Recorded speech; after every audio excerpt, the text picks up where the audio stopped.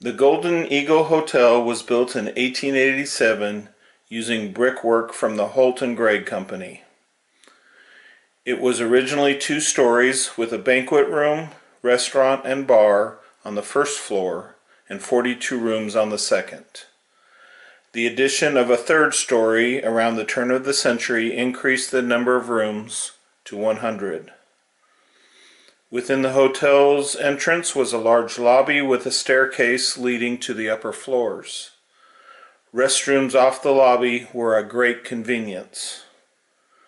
The hotel operated along the European plan, where the owners charged only for the rent of the room. Meals and other amenities cost extra and were paid for separately.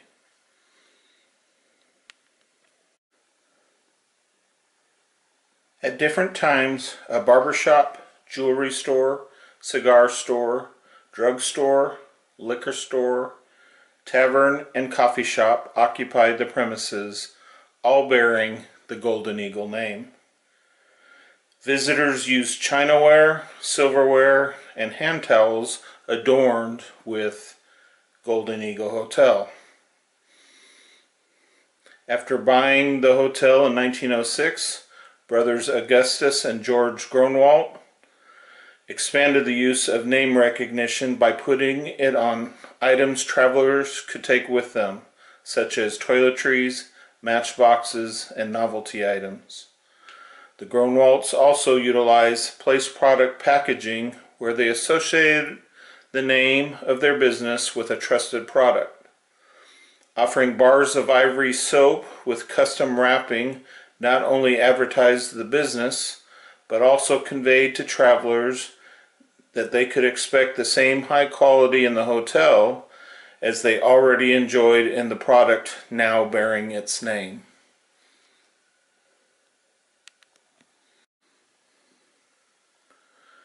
The Golden Eagle Hotel reflected the public spirit as people enjoyed the facilities and atmosphere of a first-class dining, convention, and lodging establishment. The spacious lobby served as an ideal meeting place. Its restaurant and bar featured fine eating and drinking to include choice meats and seafood, daily changes of vegetables, and select liquor and wine. Service groups, social clubs, and fraternal organizations such as the Rotary Club, Reading Chamber of Commerce, Kiwanis, and Grindstone Club used the hotel's banquet room and facilities for monthly meetings, luncheons, and special events. The annual Armistice Day toast, a Reading tradition, was held at the Golden Eagle.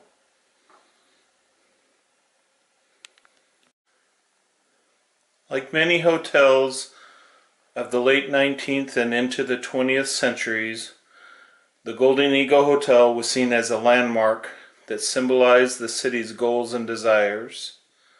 The hotel attracted multiple businesses to the building's first-floor commercial spaces.